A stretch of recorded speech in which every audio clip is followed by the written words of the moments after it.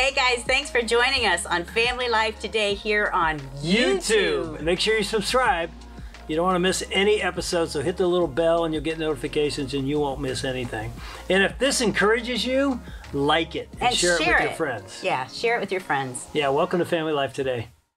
There's something really sweet. There's something really special about that generous display of love and affection.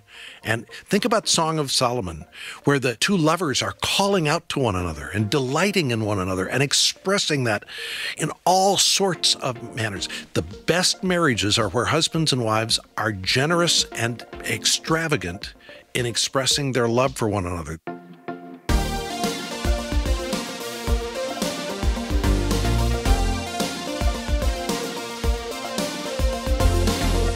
Welcome to Family Life Today, where we want to help you pursue the relationships that matter most. I'm Dave Wilson. And I'm Ann Wilson, and you can find us at FamilyLifeToday.com or on the Family Life app. This is Family Life Today.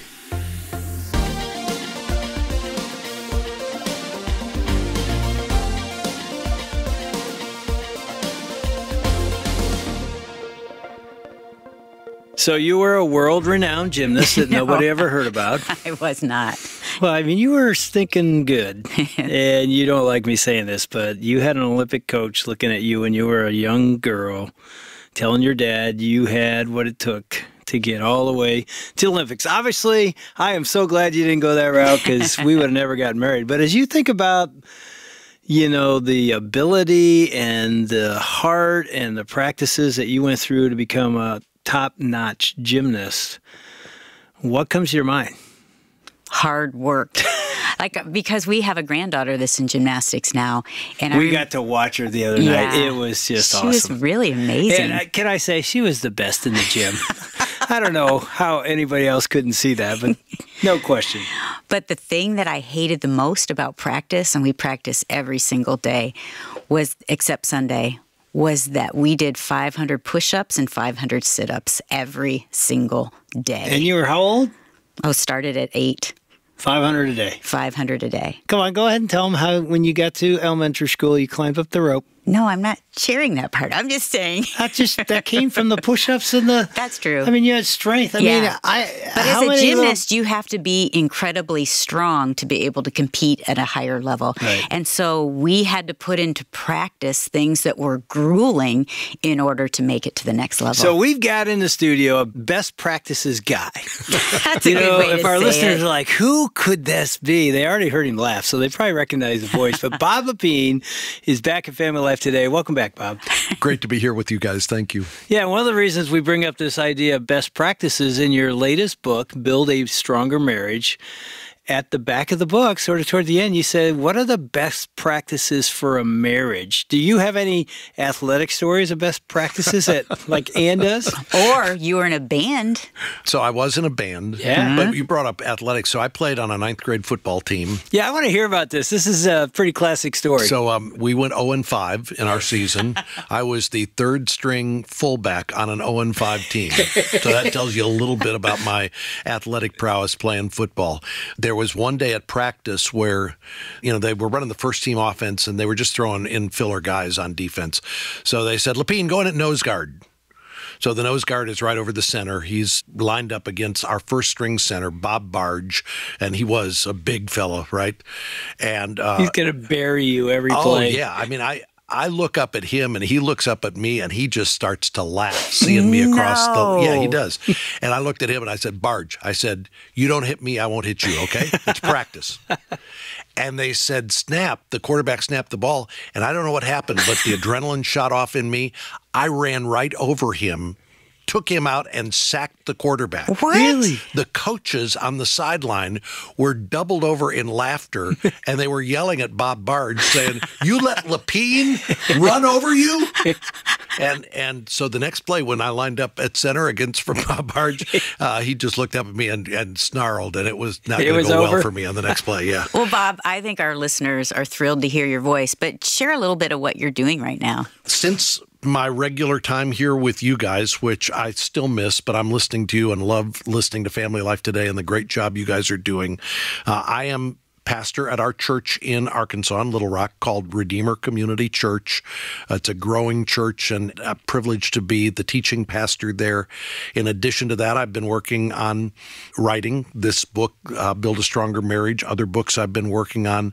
I've had opportunities to speak in a variety of settings, and I'm working with a church planting organization called the Great Commission Collective, and this is an association of churches that are committed to wanting to plant churches in the United States and all around the world.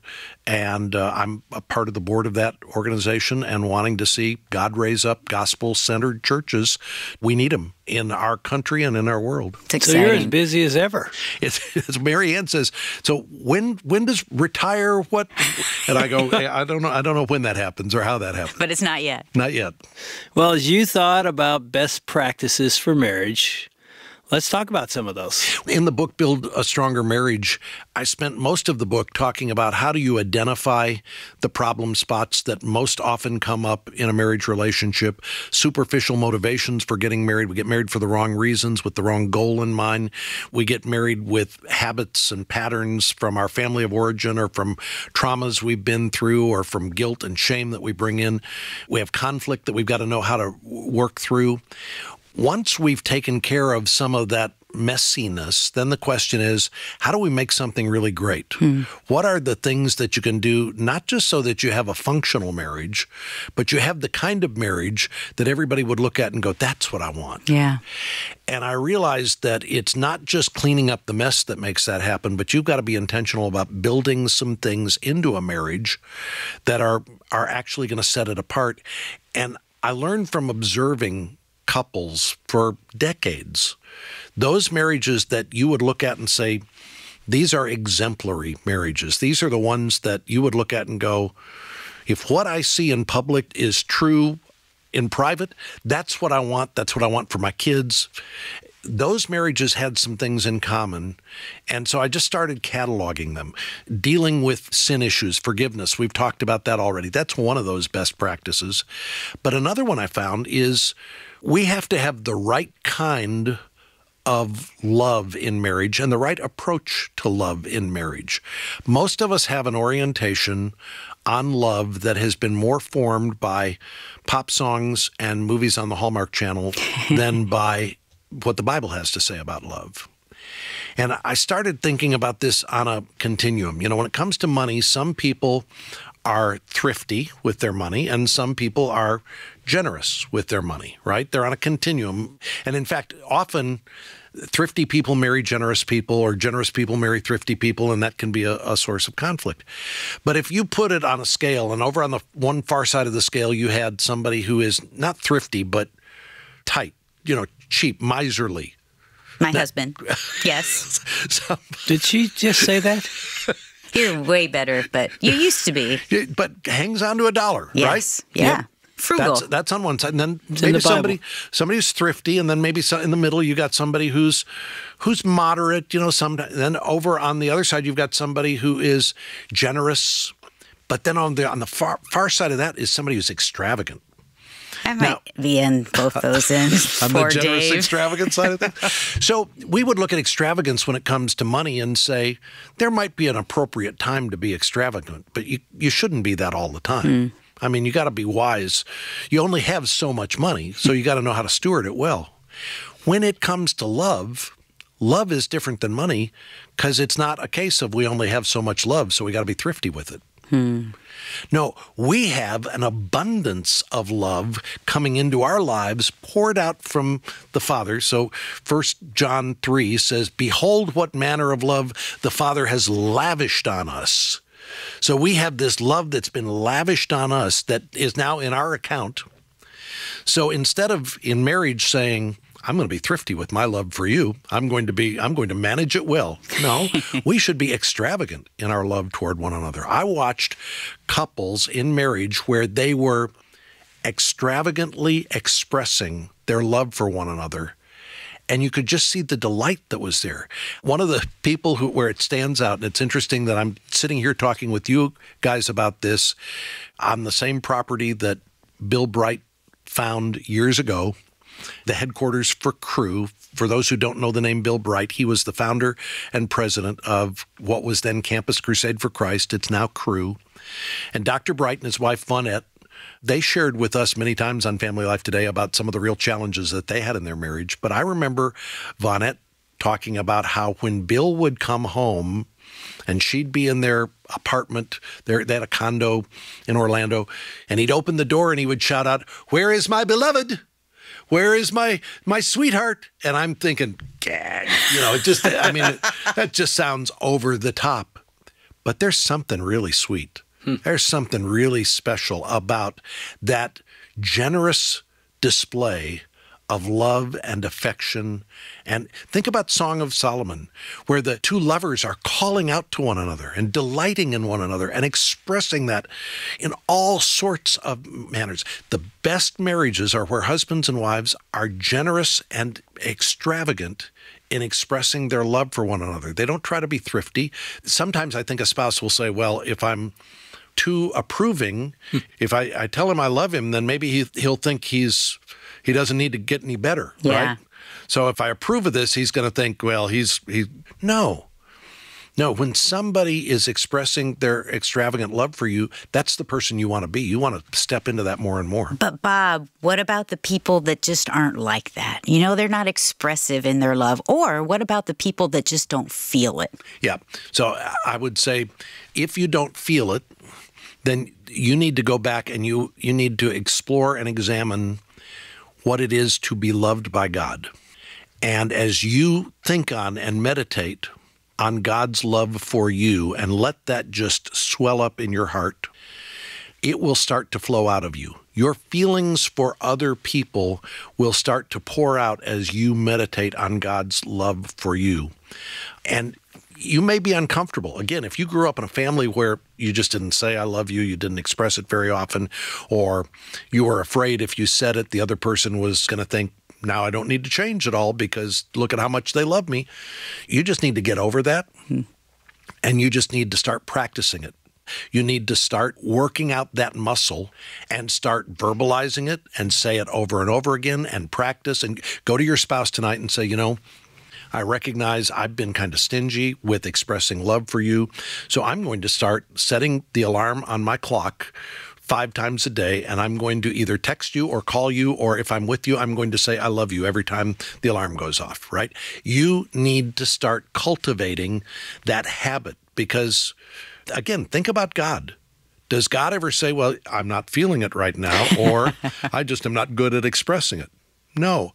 God demonstrates his love for us. God shows his love for us, and we're to be imitators of God in doing that for others. I think the issue is, what if you feel like, well, my spouse doesn't deserve it? And that's where you have to go, well, let's go back to God. We are recipients of his love. Do we deserve it? Right. And so find those things where you can express appreciation, where you can affirm, but where you can say, my love for you is not conditional on your performance. My love for you is because God's poured love into me.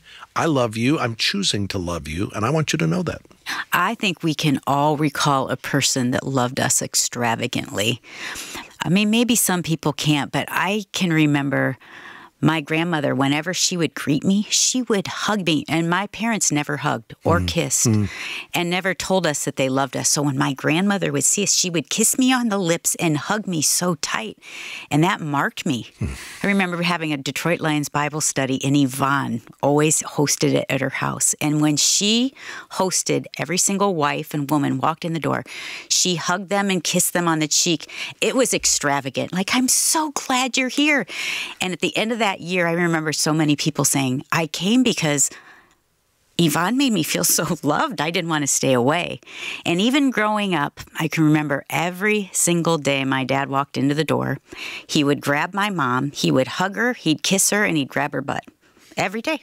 And there was something, I was a little girl, and it wasn't inappropriate. It was just this affection. He just loved her, and he kissed her, and, she'd squirm away and laugh. But it marked me as a child. Dave and I are both pretty high thinkers. And so for us, that wasn't really natural. I think it's something you got to work on. Yeah. Me too. I mean, and it's interesting, you know, I was reading your book about extravagant love. I'm expecting an extravagant illustration, like something, oh, it's so big, I'll never be able to measure up to Bob Lepine. And the story you tell is when you're with those couples and they ask about a romantic moment in your marriage, and Marianne says, what? I mean, this is not extravagant, but it made her feel loved. Yeah, the question was, what's something romantic your spouse has done for you lately that made you feel loved? And I kept thinking, what's she going to answer? I mean, I couldn't think of anything I'd done recently. And she said, well, the other night I was doing the dishes and Bob was watching TV, and without me saying anything, he got up and turned off the TV and came in and grabbed a dish towel and started drying the dishes. And I said, no, they wanted something romantic. They wanted something extravagant. She said, I felt so loved when you did that. She said and now she thinks every time I pick up a dish towel, you know, that I've got something on my mind, right? But it's just those little accumulations of things. It's the practicing of, let's not be stingy with our love for one another.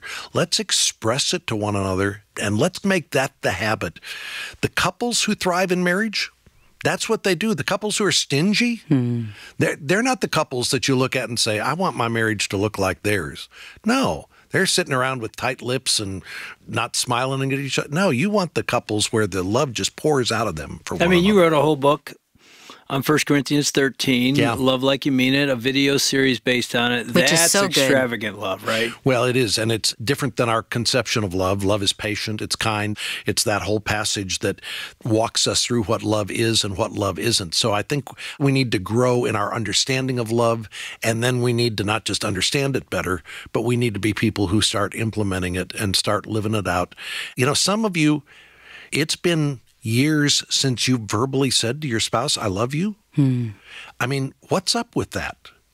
There's something in you that needs to be fixed. And I think you may need to go to your spouse and say, you know, I haven't told you this enough, and I haven't said it often enough, and I want to be different about that. I want you to know I love you, and you matter to me.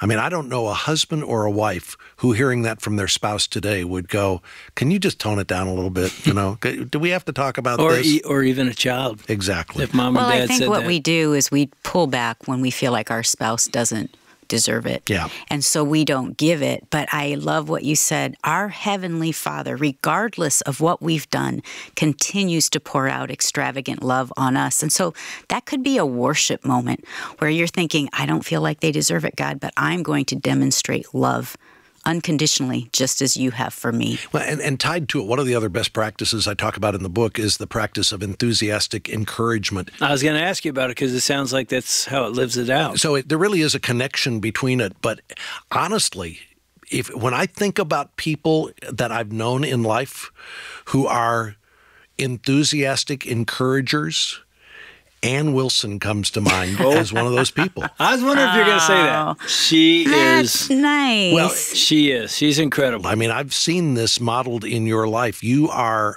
affirming and you believe in folks, and maybe you understand how life-giving that is to those folks. Maybe that's part of why you do it. But in a marriage relationship, when we are cheering one another on, that is life-giving. I think of our mutual friend, Robin McKelvey, and Robin and Ray speak at the Weekend to Remember Marriage Getaways with us. And Robin made the statement, she was a cheerleader in high school, and she said, our team was a pretty stinky team. She said they'd be down by 3 or 4 touchdowns in the fourth quarter, and we're still on the sidelines saying, you got it, you can win it, and leading the crowd in cheers. It's obvious they're going to lose, and we're still cheering for them. She said, when I got married, I realized I traded in my wedding dress for a cheerleading uniform. And now, no matter how my team, my husband, our family is performing, my job is to say, we can do this. Come on. We can cheer you on, and we can point out all of the encouraging things you are doing and help you grow into it.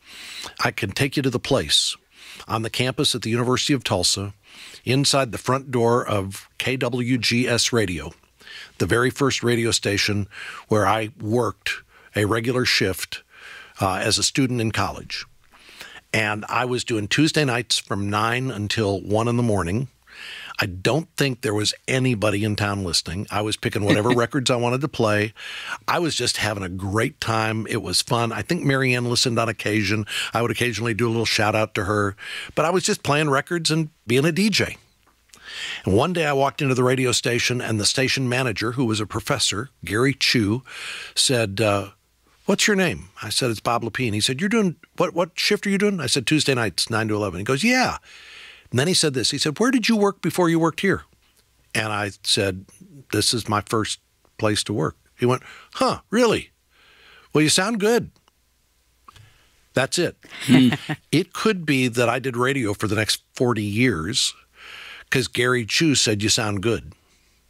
There was something so life-giving to me about that, where somebody said, you can do this. You've got something here that was a powerful, profound moment. I ran cross country when I was in high school. You look at me now and go, no, you didn't. No, there was a time, and I didn't do it because I wanted to.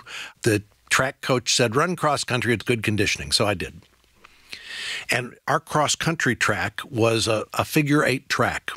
So you started in the middle, you'd run a loop, then you'd come back by the starting gate, and you'd run a second loop, and then you'd finish at the same place that you started. That's how you did the cross-country loop.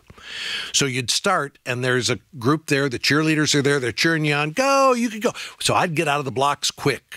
Then I'd get about halfway around that first loop, and I'd be dogging it, and I'm like, well, I hate this. I wasn't going to win. I knew that, but I'd keep it.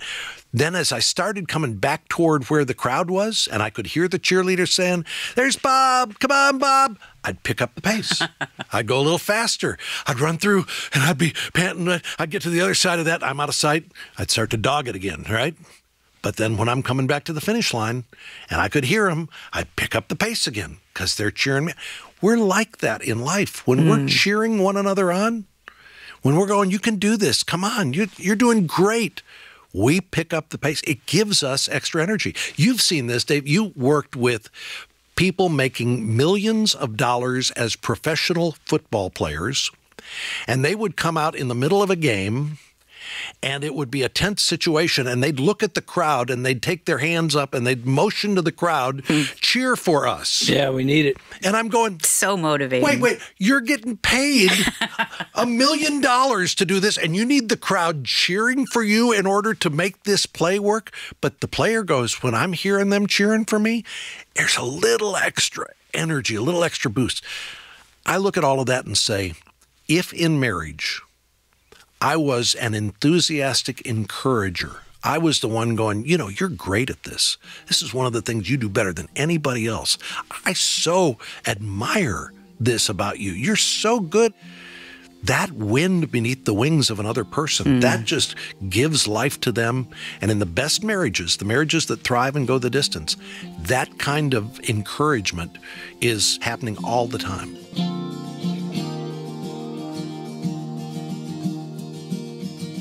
You're listening to Dave and Ann Wilson with Bob Lepine on Family Life Today. Dave and Ann have some final takeaways on the importance of practicing encouragement. That's going to be in just a minute. But first, Bob has written a book called Build a Stronger Marriage, The Path to Oneness. You can get a copy at FamilyLifeToday.com or by calling 800-358-6329. That's 800, F as in family, L as in life, and then the word today.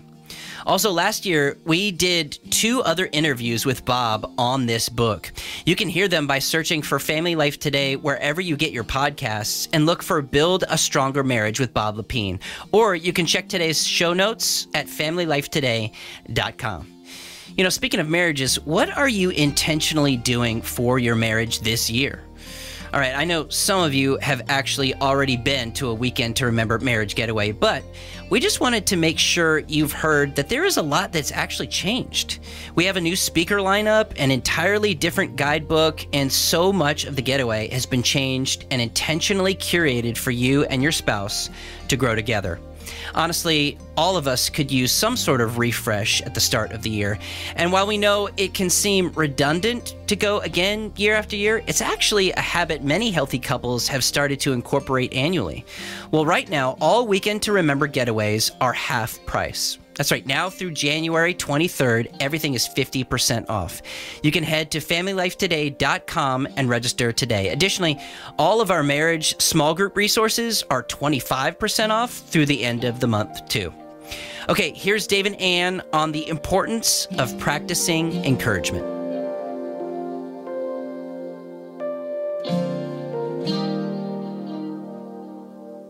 I've said this many times on this program. When Ann went from a booer, I felt like she was booing me, to a cheer. I believe in you. I see good things in you. You're a good husband. You're a good man. It changed me. Just like you running that thing. It's like, wow, I'm going to be a better husband. So when you comment and say Ann's that enthusiastic encourager, she wasn't. But she is. I mean, it's something you can build. You can learn. You can cultivate. I mean, there are times I'm like, can you just get in the car? She's over there talking to some stranger, and she's telling them how amazing they are. And you can see this woman lighting up because probably no one has said these things. And Ann's being the voice of God in some ways, and we get to do that in our marriage. So I think that you talk about a best practice. That's a huge one. I think we're living in a culture where we feel beaten down. We're weary. We're tired. And so when we can breathe life into someone else and see the goodness that God put in them and to cheer someone on, it really does. And Dave, I feel like you do that too. So here she's doing it again, Bob. But honestly, I think that we all have the capability of doing that. But you do that to me all the time. But Bob, I think Dave and I both want to thank you. Because you've seen things in Dave and I that we have never seen in ourselves. You've coached us, you've mentored us, and you've done that for listeners over 20-some years. And I think a lot of them would say, I'm at a place where I am spiritually because I've listened to Bob Lepine and Family Life Today. So thank you. You've changed so many of us. Thank you, guys.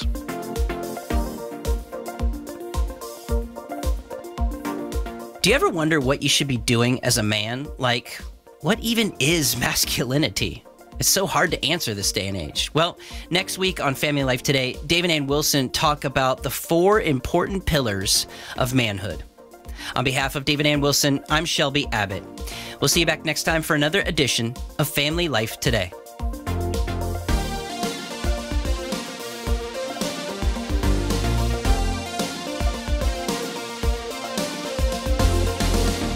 Family Life Today is a production of Family Life, a crew ministry, helping you pursue the relationships that matter most.